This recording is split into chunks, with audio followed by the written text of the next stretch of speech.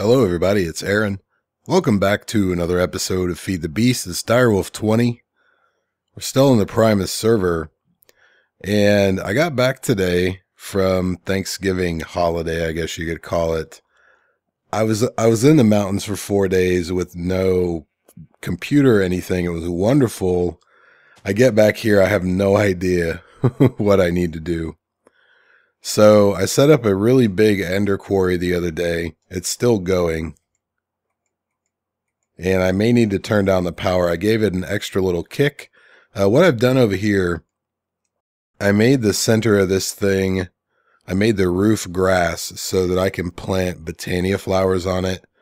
I have a little jaded amaranthus down here to grow other Botania flowers so we can dye our ME cable, because we're going to need different colors. So I'm not sure if I'm going to make a drum of the wild or just use my horn, but either way I can put a mana spreader up here, shoot it down at the pool, and I've run out of day blooms. They're all over there, but I've got some I think it's endo flames. You can feed a charcoal or whatever, so I can do that manually, not a big deal. That doesn't use that much mana. So this is what I've done. I did the inside. It's kind of plain, I guess. I don't know. This is what it is. I went and gathered a bunch of pneumaticraft seeds because I want to start working with that. I want to start playing with the drones. So the only experience I have with that mod is from Crash Landing, which was ridiculously tedious, and I didn't get that far into it before I died, so we'll have to start that one from the get-go. Before I left, I set up, in addition to the ender quarry, I set up all the cobblestone stuff to make octuple compressed cobblestone. We can make one right now. I don't know if I want to spend those ingots on a drum or a watering can. I'll have to figure that out. I also threw a couple of witch spawners over here on top of some cursed earth, and I got about 10,000 glowstone in 2 days or so. It works really well. So we're going to be set for glowstone. As soon as the nether quarry finishes, I keep looking in the direction of it. I'm going to run it in the nether. Hopefully I will have made the Fortune 3 upgrade so that we can get as much nether quartz as possible, because we're going to need that. So let me disconnect that. And I want a bunch of wither skeleton heads. They're such a pain to hunt down. We could auto spawn them, but there's another thing from Ender.io called a powered spawner, and it's kind of a process, so let's hope I remember how to do it. I've only done it once on stream last week, and I had some viewers telling me what I needed to do. So let's get into this. We need to make this thing. I just so happen to have 3 fused quartz left over. So there's that, and I just trapped one of the nether skeleton guys in a safari net. So if we let him out and then put him in this thing, see, now it says soul vial, and I moved the slice and spice over here for the time being. And what I did was, since I'm not ready to set up all the machines yet, I ran some energy conduit down here to hook up the slice and spice, and 1 or maybe 2 other machines we're going to need today. Let's see what they are. We're going to need a soul binder, I believe. So I've already made the machine chassis, and I've still got some solarium in there. Those heads are not interchangeable. You actually need those specific heads in that configuration. So we'll get one of those. We're going to grab one of these broken zombie spawners, and I'm pretty sure what we can do is, if we hook this up, if we put the spawner in here with this, and we have to use our own XP for this. It takes a little while to do. I believe it'll reprogram the spawner we put here from zombie to nether skeleton. And then I think what we can do after that, let me find a broken spawner over here.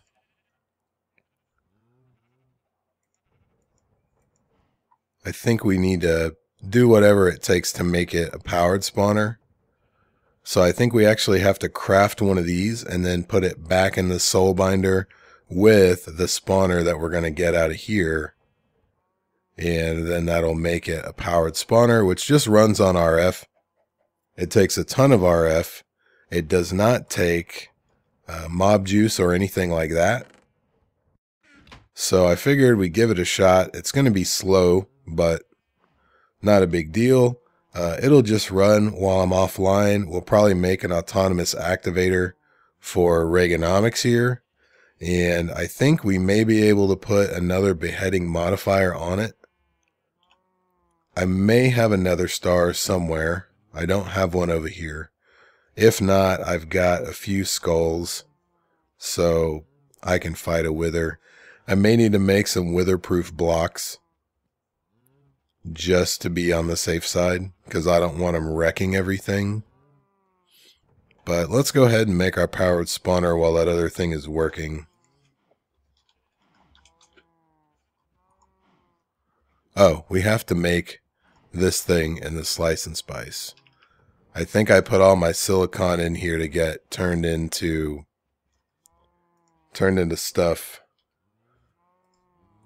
So I did set up just a regular export bus so that the ores would process while the quarry was running, because I didn't want to come back and have, like, 10,000 however many whatever kind of ore. Alright, so that'll be good enough. We'll turn this back to furnace only. And I think we needed solarium, redstone, and a zombie head. And by the way, I just now filled up this storage cell with types when I threw all the heads and the solarium and stuff in there. Before that, they were pretty full, but they had a ways to go. So we probably could have gotten by with 264Ks to start, since we use deep storage units. So let's see how this goes. It won't let me let me put it in there. Oh, it goes up top. It won't let you put it where it doesn't go. And let me get the redstone. And I think I'm forgetting. No, I got everything. So that is not going to take quite as long as this does.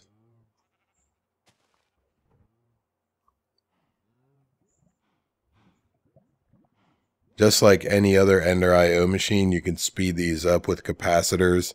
I haven't made any because these aren't machines I'm going to use very often, so I really wasn't that worried about it. So let's make this guy. Oh, I got to make these two. And we'll put our Z logic controller in there. Then we get our powered spawner. Hopefully I'm doing this the right way. If not. So this just says skeleton. I wonder if I have to put this in the nether to make it work.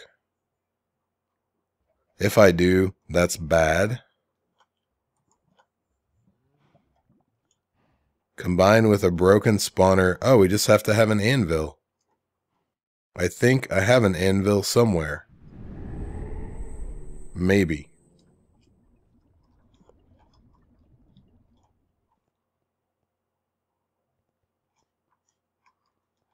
Whoa.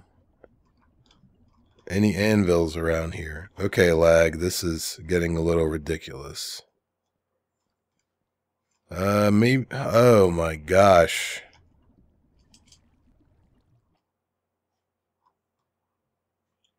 Alright, anyway, maybe I don't have an anvil. I made the enchantment table. Not a big deal. We'll go back over. And hopefully we don't have a repeat of the teleportation lag we just did. So I know it's bad. I don't remember how to make an anvil. I know we need iron blocks. Like 3 of them. I just don't remember the exact configuration of the anvil. Alright, easy enough. We'll put it right here for the moment. Powered spawner, skeleton. So, I'm not hopeful. I figure if we give this thing power, it will not make a wither or nether skeleton, whatever. So, let's just put it right here. Yeah. So this is going to have to go in the nether. Let that be a lesson to you. If you don't want to cheat with MFR, you're going to have to put this in the nether. So I don't believe I have another tesseract except for the one that's hooked up to the machines over here. And since I need to move them anyway, we'll just go ahead and grab it. And then we'll go to the nether. We'll make sure we have a cleaver. And we'll see what happens.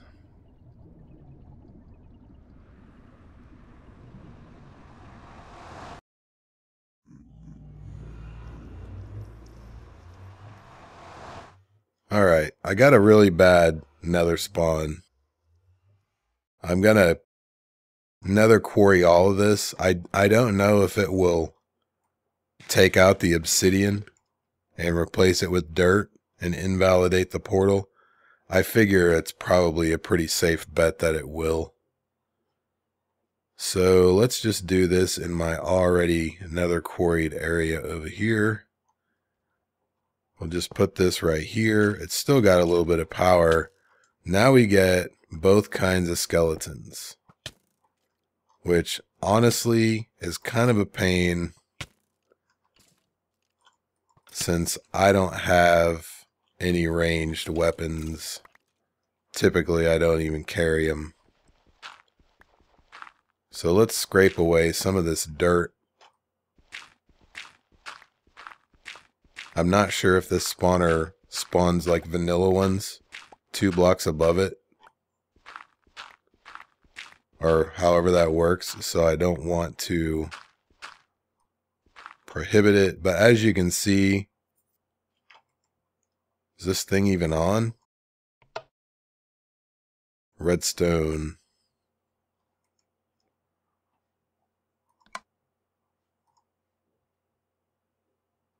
Energy, receive only.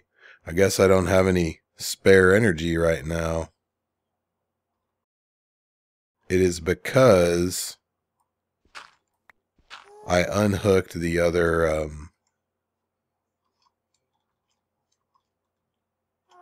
conduit that was supplementing it. Let me go hook that up. I'll meet you guys back here.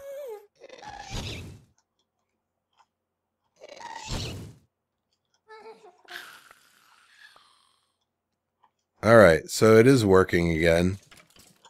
I'm not a big fan of the regular skeletons that are spawning here, but we get the wither skeleton guys.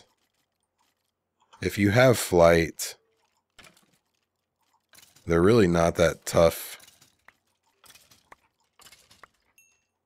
And we already got 5 skulls, so this actually is working a little faster than I thought it would.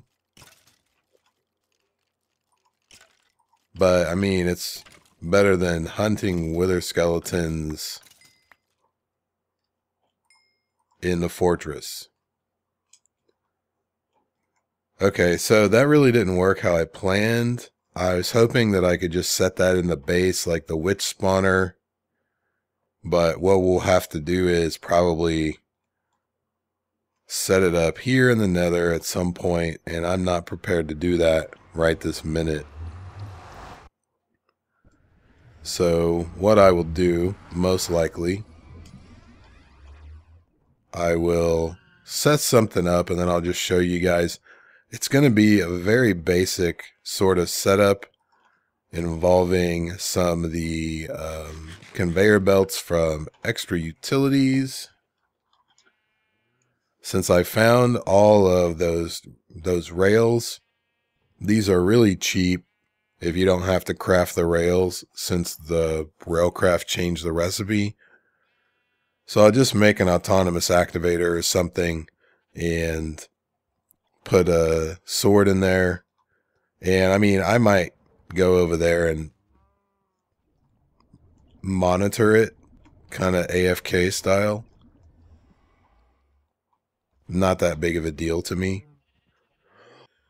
But that is how you make a powered spawner. If I just wanted to do skeletons, we could do them here in the overworld.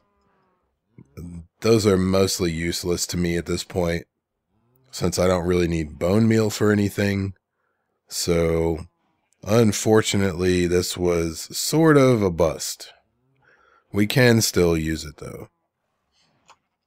I gotta say, I may just set up Mine Factory Reloaded over here. Figure out how to do the mob essence anyway. So that's all I wanted to do today, guys. I've got to get a lot of stuff together around the base here. I don't even know where I need to start. I guess I need to move all the machines. I need to shear some sheep and get some wool. I've been breeding them, but I haven't been shearing them, which is kind of stupid. But, you know, it happens. And I have been playing around with bees a little. What I'm doing right now, I'm turning one of these rocky princesses into a common princess, because I need more of them. And you can do this very easily without apiarist pipes.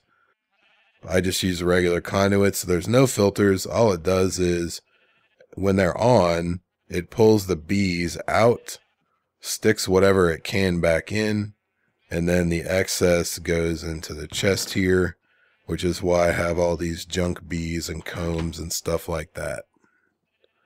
So I mainly use that for when I'm trying to just get a stack of like common drones or whatever, when I'm not trying to like crossbreed. I'll just put in a princess and a drone and just let them go and go and go till I get about a stack. And I'll take the stack and put it in here with like a Rocky and just let that go and go and go until eventually this Rocky will turn into the common. So if you put in a stack, or I like to do a half a stack, it's easier. You put in a half a stack and then you just let it go.